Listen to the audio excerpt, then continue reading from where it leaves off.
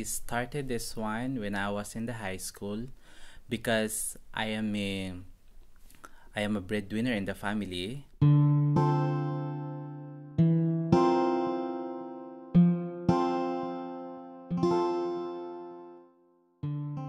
In the Philippines, you can combination with the studies. So I am a working student. At this time, I attend the seminars and then I become a hairstylist. But not that easy because I am first a shampoo boy, and the second is the junior assistant, and then junior hairstylist to become a senior hairstylist right now. And it's really hard for me because I have the studies and then the work. So it really means a lot to me, this one, because being a breadwinner, so a lot of people expected you by the end of the month. That's why I'm so thankful also that a lot of people surround me that always motivate me. And then now I'm become a hairstylist.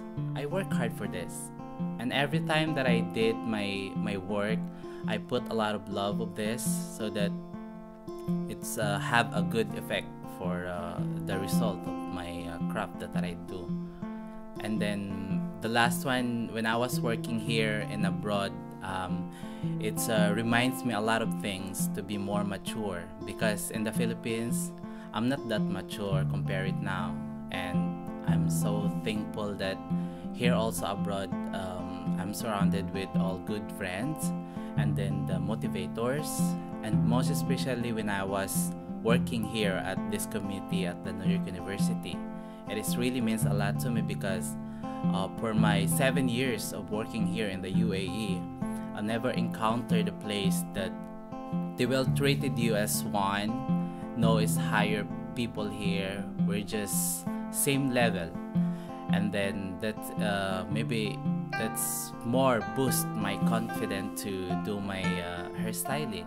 And I love this community. I love the staff, the students, the professors, and the residences as well.